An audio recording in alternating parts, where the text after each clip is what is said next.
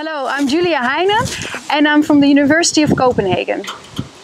I'm standing here on a record of what the environment in Mauritius used to look like 12,000 years ago.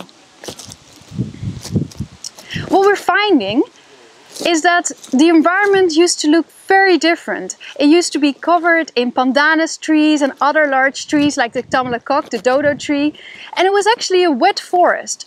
But now it's a dry sort of swamp area with sugarcane. It was very different.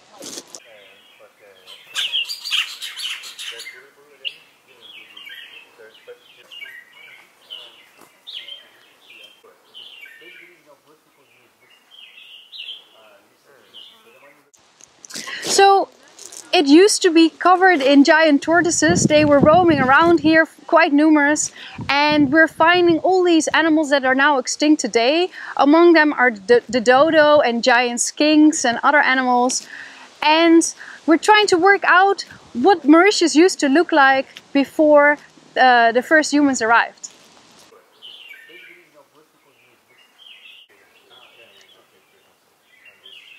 Hi, I'm Julian Hume and I'm here as a paleontologist working on this incredible fossil site. We know it's 12,000 years old and we're excavating down to try and find bones and also trying to find the plant remains so we can identify the forest that was once here 12,000 years ago. At this stage we've got lots of people excavating, bringing up sediment, we're sieving everything and we're finding some wonderful things. Let's see what happens next.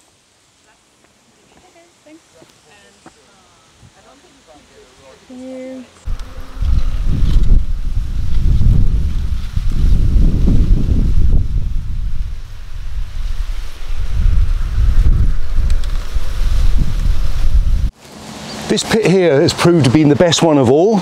It's incredibly rich in fossil bones, and if we look down here, all these are bones in situ. In other words, they're in the place where they died, where the animal died.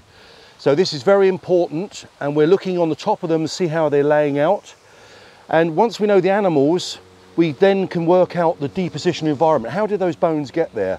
Well, they are embedded in this very light-coloured limey layer, and that was very important for the preservation of the bones. And if you look just over here, this dark organic clay is devoid of bones. So there was some event that happened to bring these bones in once this first layer had been laid down, and that's what we're trying to work out at the moment.